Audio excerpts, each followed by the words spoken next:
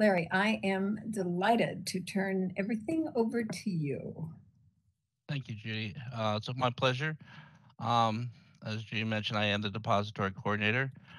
This is the second video of an ongoing series of the Promoting Government Information and Maps Department. A little bit about myself. I have an MA in history as an alumni from FAU. Um, before I went on to the University of Maryland to get my Master Library Science degree. Today's presentation will, as its title says, it will be a brief introduction to the GIS, or Geographic Information System, and promote the GIS Corner that we have in the library. So hopefully some of the objectives we'll have for this session was what is GIS, as you can see, some of its capabilities, and some of the applications and resources that are out there. So what is GIS? I'm sure many of you have heard the term GIS. Its official term is the Geographic Information System, where they use data sets and various components to capture and manipulate and create mapping information. Many of you probably use GIS and didn't even realize it, or you have maybe. On your smartphones, GPS, there's many apps that use the components of GIS, both for map making on your smartphone. So, like I said, every day we're using GIS, whether we like it or not, whether we know it or not. Things from Google Maps to, as we know, we're in hurricane season, and I believe there's a couple of disturbances out there, they said this morning. So they're taking all that data to create the maps that we see on TV. To, if any of you have recently looked at or thought about buying a home or selling a home, the real estate maps that we see in those apps like Zillow and other platforms, looking to sell, looking at new homes, or even just to rent an apartment or something on that nature. So what is the GIS capable of? Well, first of all, it looks at locations, particular locations, data that's fed into the software platforms that are out there, conditions, trends, patterns, and even ultimately creating models. As you can see from this side, there's many different applications and where GIS is capable of using the different data sets that are out there. It's truly amazing what it's capable of and how far it's become. So why do we need GIS? Simply to help us tell the stories. Obviously, there's a resurgence in doing research where we can many different areas on the campus, whether it be the geosciences, science in general, or if maybe just a history professor looking to reinforce something that they're doing research in to tell a story using these various components and creating a map to tell the story that they're trying to do through their research. So as I mentioned, these are some of the basic applications and their examples. Map making, as you've seen. If you have an app that tells you which pathway to take, roadway to take when you're driving home from FAU in the evening, to accident, urban planning, down to the political maps that we see during election time, especially during the presidential elections when they're trying to figure out whose votes are in and what states are going to turn red or blue. So as we saw during the recent health crisis of COVID, to help get public information and public health information out there. A lot of interesting areas in which GIS applications can be used. But as I mentioned, some of the other applications for those who are teaching businesses in the business program and different business classes, that GIS, can be used to, if you're doing a market research and you're trying to figure out what type of company, or if you should move your company into a certain area, depending on the saturation. As this example shows, this is dealing with supermarkets in an area of Texas. And as you can see, based on the color codes, where that supermarket may best fit and serve the potential customers. And as I mentioned earlier, obviously, if those of us remember being home, locked down, dealing with the COVID crisis, worrying about how many cases were rising every day, GIS applications, scientists were using those data points, those data sets to create maps that we were seeing almost on a daily basis to help us visualize how drastic this issue was, where it was the hotbeds or the hot seats were at, and to help explain the story of why COVID was what COVID, how drastic COVID was affecting us, not just in the States, but worldwide. As we know, and I mentioned, GIS applications can be used for natural disasters. And obviously, those of us who are used to living in Florida, and for those who are maybe attending this session, who this is your first time in South Florida, we are, always in a hurricane season from June 1st to the beginning of December. And just like I said this morning, when I checked the morning news, there was 3 disturbances or possible chances of disturbances. And as they grow, they will definitely be using GIS application to help tell us where the possible landfall would be.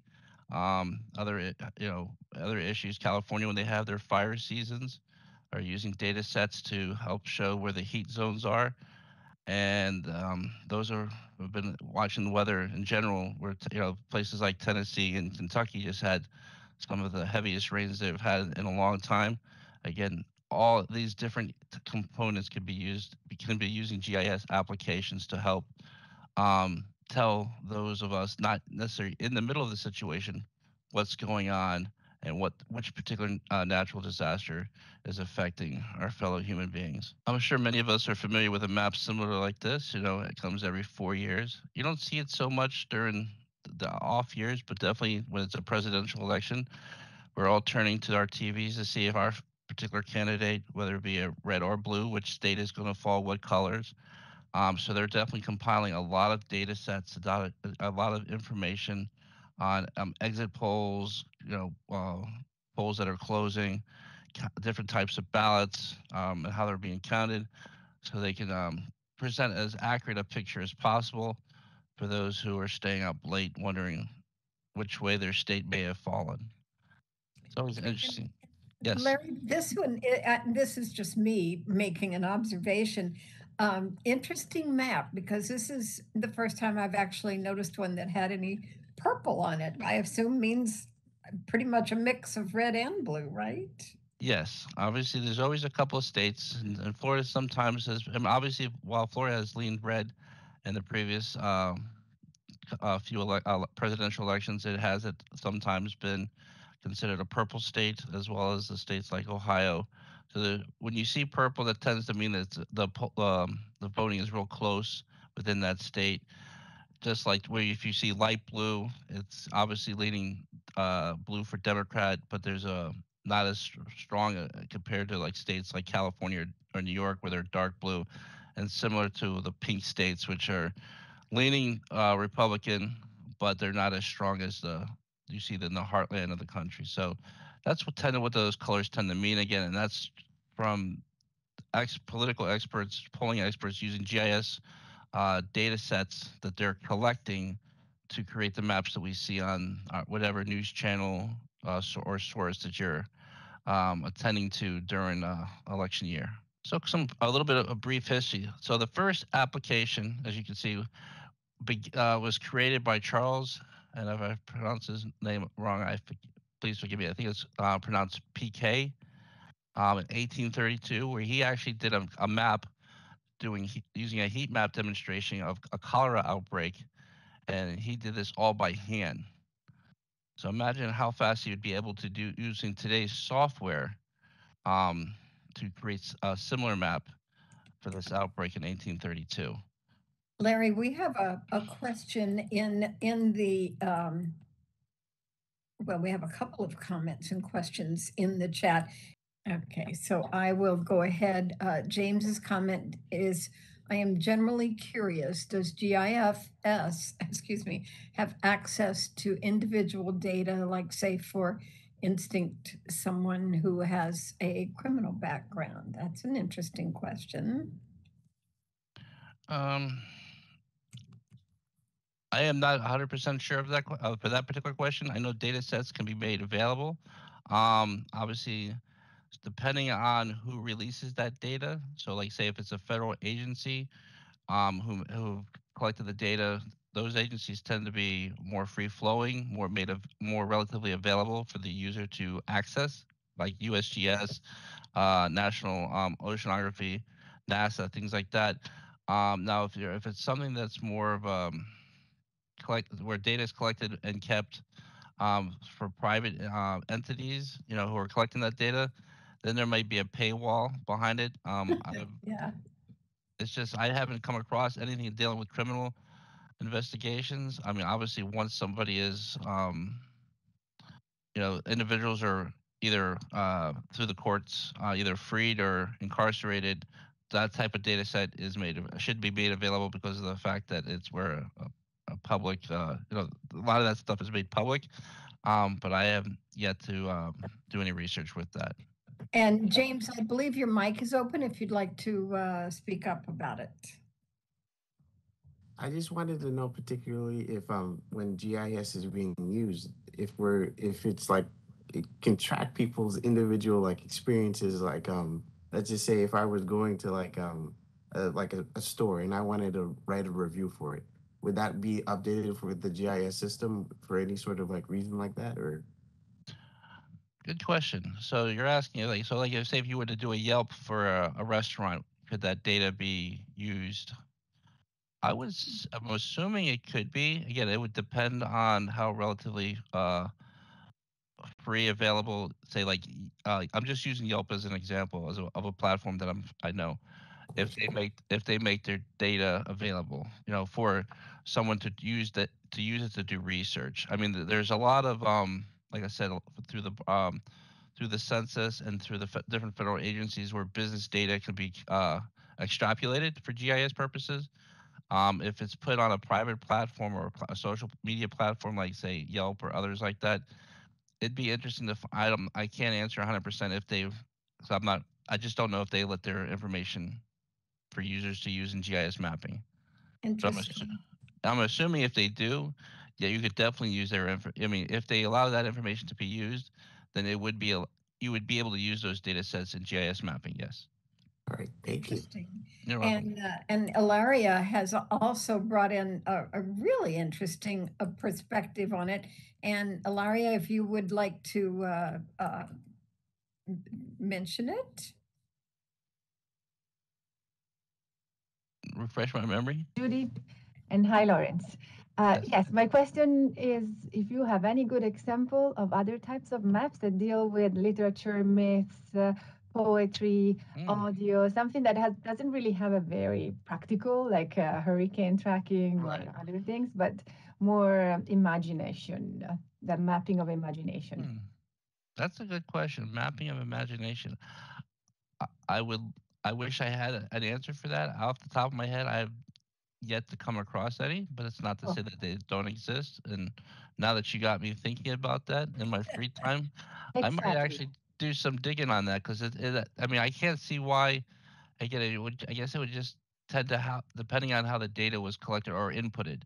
I can't see why, if you're looking at doing analysis of, say, again, throwing a book title out there, uh, say maybe books that were banned in a particular time period and looking at who's reading certain books, that might take a little bit more digging or on the researchers to, but I can't see why that data wouldn't be, because I mean, it's just a matter of the data that you're putting in. Not everything is necessarily just uploaded from a nice, neat website. So you can input the material yourself. So that would be interesting. I'd have to do some digging on that. If you find some good examples, just give them to me. Thank you. If I come across any, I will definitely make them available. I do. Thank you for asking that question. Yeah, fascinating. Thank you. Thank you. That's a good question, especially like I said with banned book week, always a hot topic, and especially in the library. We always, promote books and especially books that were banned. So any type of literature, that would be interesting. If I find any, I would definitely forward them to you. Thank you for sharing that question. And we have another question about accessing data, GIS data for Florida specifically. So I have a feeling you probably have you do have some access to something for that, right? Yeah, there would be definitely different depending on the type of data that they're looking. I mean, the Florida state government is pretty. Their agencies are pretty good at releasing data sets to depending on the category, the topic, or the the category in which the individual is looking to create a GIS mapping solution or example to. It's just reaching out to them depending on what data you're looking for. You know, so if you were looking at for like wildlife, the wildlife Department of Wildlife would be one, and stuff like that. So most of the state governments, most of the state agencies, not just Florida but others in general, as well as the federal government, tend to make these data sets relatively available. That being said, we all know that federal, let alone some state agencies, their websites aren't usually the easiest to navigate. So it might take a little navigating, a little time, but yeah, they do make their data available. And Lori has put a link into the chat for free GIS data sources, and I will, when we share Larry's information out, I will also make sure that we share that information too. So thank you. You really have opened up some amazing thought processes, Larry. Thank you. Well, you have a great crowd. Like I said, I would have never thought about doing anything with literature, but it has the juices flowing. So, thank you, everyone. So, like I said, we can thank Charles Paquet, 1832, who did the first spatial mapping. Obviously, it's doing with cholera, but because of his breakthrough, we're able to do so much today, and we can thank him for that. So, with GIS as an array of data, how can it be analyzed? So, when you're looking at a given map, depending on what the topic overall is, you begin to take the data, and you're looking at, so in this case, land elevation, population density, weather patterns or climate data, noise levels, demographic information, anything that you can associate with a particular location, because everything has to be tied to that location. Going back to that question about literature. So if you were looking at, say, New York City and more specifically, say Manhattan in 1835, and looking at what books were being banned or even discussed among adults who could read, you could definitely with that data that could be collected, begin to create a map to show the heat zones, as they say, who is reading what and where. So definitely. So how is the data, how do we represent it, or how does GIS represent the data that's inputted? Well, first they begin to create, and this is a very basic example of collecting data and creating layers. And this is just 4 different layers, very basic. So you have street data, as you see here, buildings, vegetation, and then the final map on the bottom here, we see where they integrate all the different layers to that final map that is presented, whether it be on our TV screens or on a website, or through anything where we can access the data, YouTube video. It's all created through layers, and to create that spatial location. And those layers can also contain features, right? So they, each, it's really interesting when you think about the maps that they create using GIS. And some of it's, I think about my days of studying maps in history, the old maps of travelers going from early Europe to the New World, and just think about how they drew those maps. And today's maps are, like I said, layers upon layers of different data points and service locations, as you can see here, to create the final mapping. It's not just one simple drawing of what is presented before the eye. It takes a lot of different information and data to create the maps we see that are created with GIS software. So some recommended sources I'll put out there. We have there'll be links further on in this presentation of free GIS sources, as well as the links that my colleague Lori Rebar has put in the chat. YouTube is a very good source and I have provide a few links for YouTube videos that will show you how to do a step-by-step basic working with the software if you're not familiar with it. And we have a GIS Corner in the library.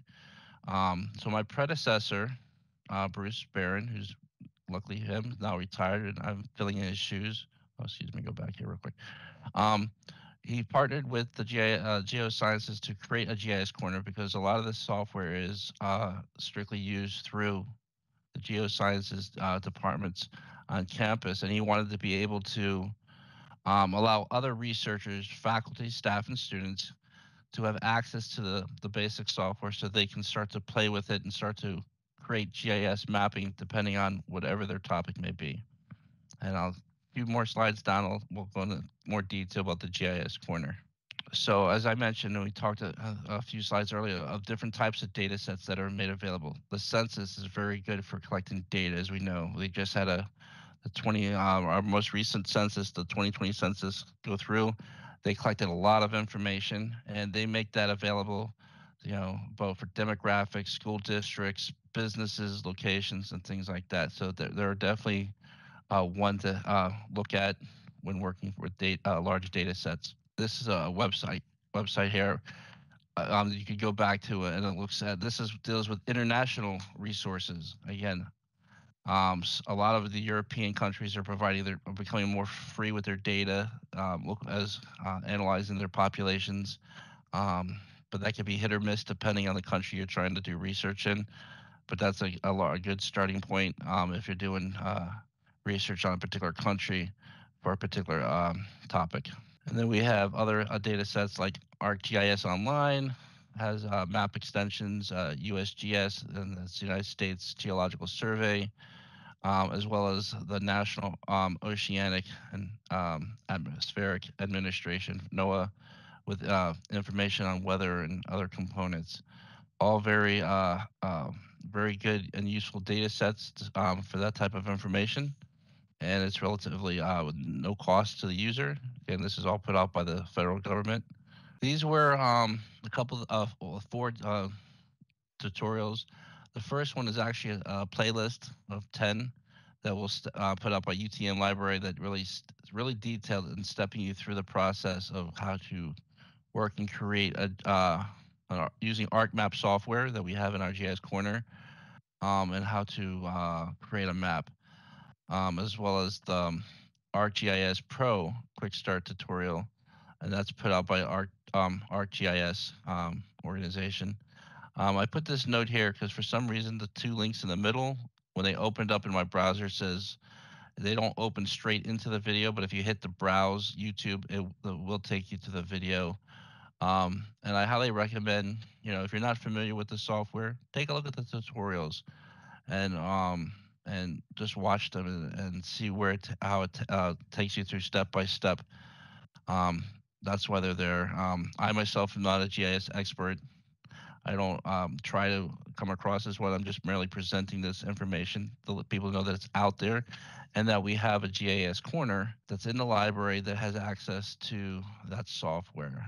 And the GIS Corner is open when the library is open. It's in the back. You'll see this on the other side, but if you come into the library, it's in the west wing of the library in the back corner. We have 4 designated computers with this software. As the software can only be accessed with FAU login, so it's not even made available to the public or even our PBSC students who come and eventually use the libraries. If you're an FAU student, faculty, or staff member, you can access the GIS software at the GIS Corner. I'm going to play a video for you real quick. Hi everyone, my name is David Bordillo, and I'm the current graduate assistant here at the FAU Library in the GIS Corner. So what exactly is the GIS Corner? Well, it is a portion of the library for FAU students, staff, and faculty who would like to have dedicated computers and assistance with GIS and mapmaking software.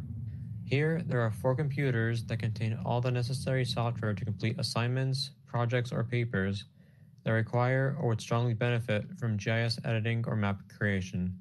It has all the software you need to create maps, edit data, and get results. This includes ArcGIS Pro, ArcMap, ArcCatalog, ArcScene, and ArcGlobe software. And in addition, all computers also contain Microsoft Excel, Word, PowerPoint, along with Google Drive and OneDrive. If you need to schedule an appointment for any assistance or questions related to GIS on the FAU Library website, you can go to the GIS Subject Guide and Government Information and Map website, click on the GIS Assistance Request form, and enter all the relevant information. For example, the day, time, email, and a brief explanation of the issue at hand. The hours for the GIS Corner are Mondays and Thursdays for a dedicated GIS assistant, in this case me. Otherwise, it's open every single day that the library is open. Larry, we have a question on it. Can we access the software on our computers and the link to request assistance? Okay, so the software itself is only located in the GIS Corner computers. That's because the licensing for the software is very expensive. We're very gracious to be able to partner with the GIS unit on campus to allow us to put it onto 4 computers, and those are the designated computers that are made available. Like I said, and like David said, they are available. Anyone can access them when the library is open, and it's first come, first serve, pretty much. And I will I will show you. This is the link right here, and I'll demonstrate towards the end how to find this link from our library's homepage as well, where the form is located at. Now, there is I will say this, and there's been a note put on the LibGuide or research guide, excuse me. David has had to cut back his hours because he's had to pick up another TA assignment in the program that he is. So he's instead of working 2 days a week, he's down to 1 day a week because he couldn't go over a certain number of hours. And I am working on hopefully getting another GIS student in place in the near future. So, but there is 1 day a week. He works Thursdays from 3 to 8. But I will show you the research guide as well as how to get where that form is. And Lori has added the link to request for the GIS assistance request form in the chat also. So this, before I take you to the library's homepage, this is the last slide with the government information to email, as well as the phone number for government information and maps department, as well as because I'm currently in 2 different offices, working out of 2 offices. So either phone number, you should be able to reach me with no problem. And with that, let me change my screen out. As Lori has presented you with the link, if you're coming from the library's homepage, the easiest way to access it is go to Research Guides right here.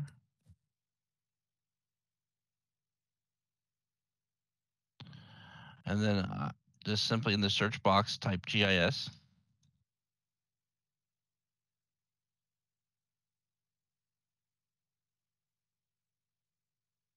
And then in the very first one, just click on the bold link where it says GIS Information Systems. This will take you into the research guide, which has a lot of the information that was presented today, as well as information on our GIS Corner, which the link to the video is here. Again, our location, as I said, we're in the first floor west wing of the library, also known as the Alumni Alcove. It's right near the Government Documents Office, Government Information Maps Office, LY 109. To let you know about the software that's currently on those computers. Now, if you needed assistance, you could go to the form link here. And then, like I said, the form still has the current time because these were the hours going into this semester.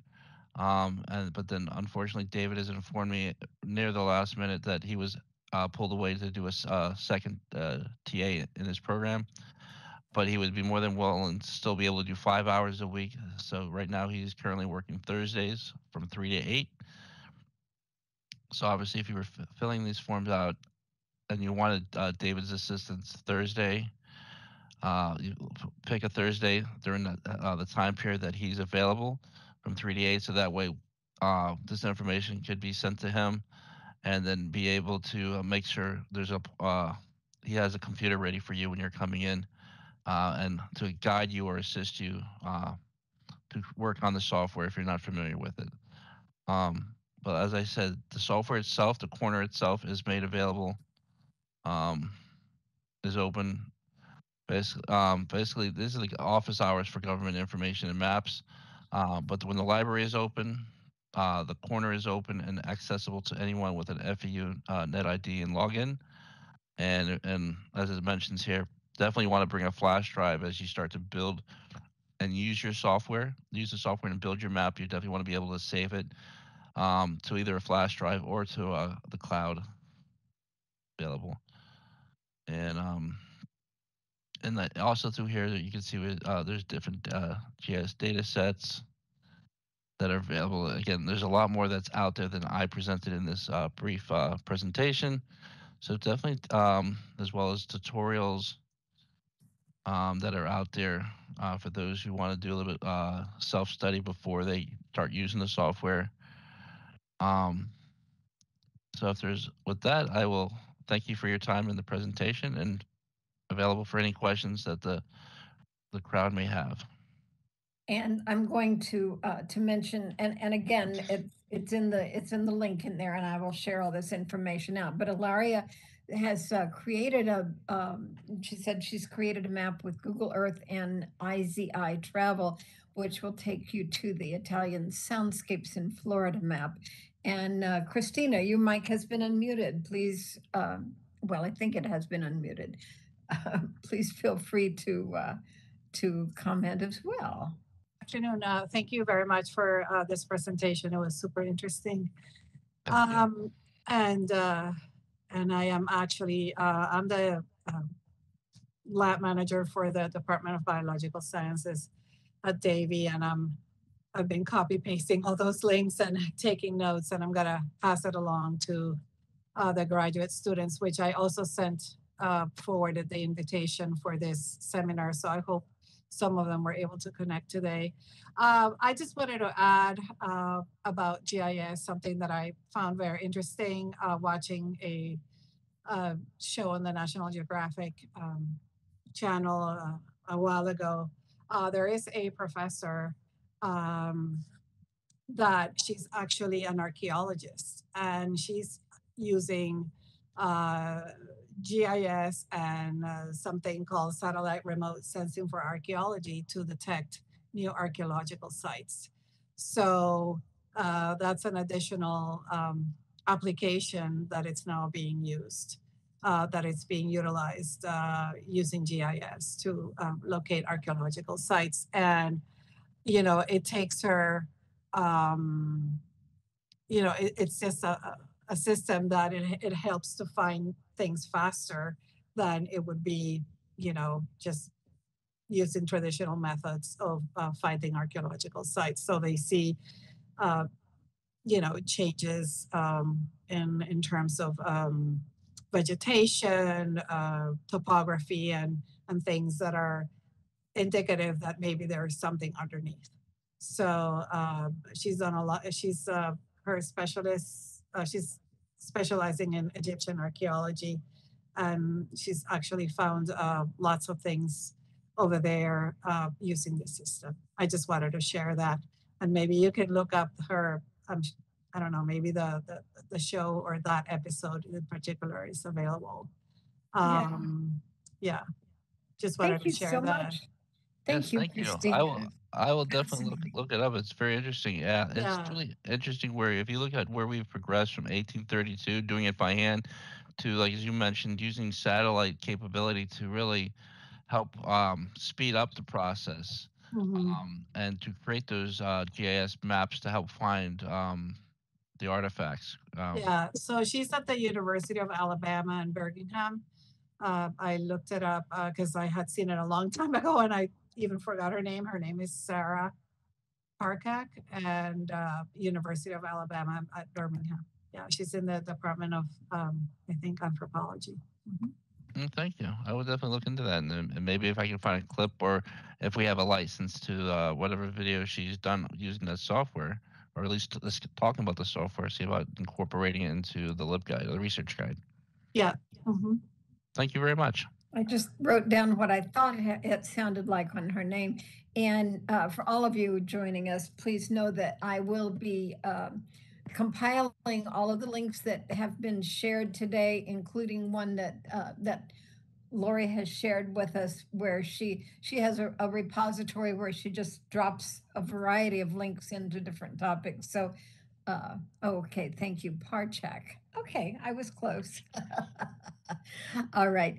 Thank you so much. And we will be sending as much of this information out as we possibly can. So I thank all of you for your amazing, for your contributions and for your interest. This has been fascinating. Yes, thank you very much.